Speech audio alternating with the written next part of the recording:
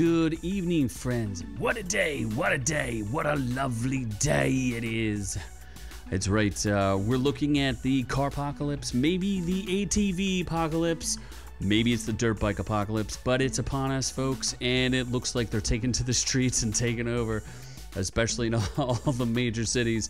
So, I figured before we start to look like Mad Max out there, let's take a look and see exactly what's going on out there in the world. And I thought this was a fun story we could kick around and talk about, especially since Fury Road is one of my favorite movies, but I don't know that I want to live in it. So let's take a look and go right to the articles. Looks like Philadelphia streets are concerned, and it's not just Philadelphia, it is all over the place. But what we're looking at here is neighborhoods are concerned about illegal bikes and ATVs on the streets. Well, let's play some of the clip.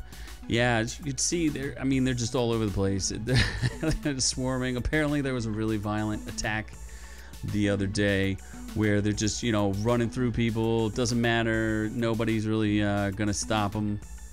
And you know, people are concerned, but it's it's funny they're interviewing all these people with their little masks on. But yeah, it seems like there's a red light. They're just driving straight through it. That guy almost fell off his bike, sending his bike careening, or his ATV. And it's definitely looking kind of grim. I don't know. But look at these people are so worried about it. I guess that's what's the rule of law. I mean, what are we gonna have, a new Immortan Joe come up and just take over? They can't control it. They can't stop it. Looks like, oh, they're all registered to a certain area. I think there's a cool shot in this particular video where they show you what the police do when they capture them. In one of these videos, I have other videos, so let's look at a different one. We'll look at this. This is New York? No, Boston. Boston is also fed up with all the ATVs. They're just all over the place, turfing everything. Some of the people have suggested that they make a park for these people so they can go and have fun. You know, I'm all about, hey, you know, you want to do a dirt bike or a dirt bike track? That sounds like fun. Why not put one up instead of having all these people illegally doing it? But they're terrorizing everyone. Just going around, you know, terrorizing people. I gotta find the best video is what they, instead of trying to solve the problem, they seem to have gone, they're gonna go straight to you know, their solution, which I don't know if that one's as exciting. But these guys are all over the place. Let's see here.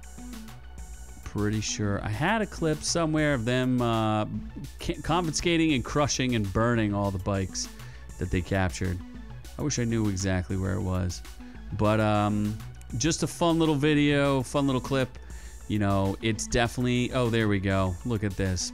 Some poor guy got his bikes confiscated, and then this is what they want to show it on television. Look at us, we're stomping them, we're crushing them, you can't do it no more.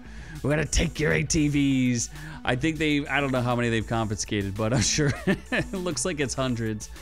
You can always get more ATVs, folks. They're out there, you can buy them. Let's see, do any of these stories have anything? This is the Bronx and Manhattan. The people are saying it's an absolute free-for-all. See them doing dangerous stunts, and it's very, very scary.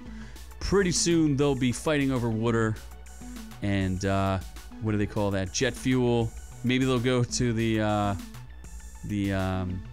gun farm, the fuel farm. I forget. I haven't seen that movie in a couple years, but looks like Queens, they're having problems there.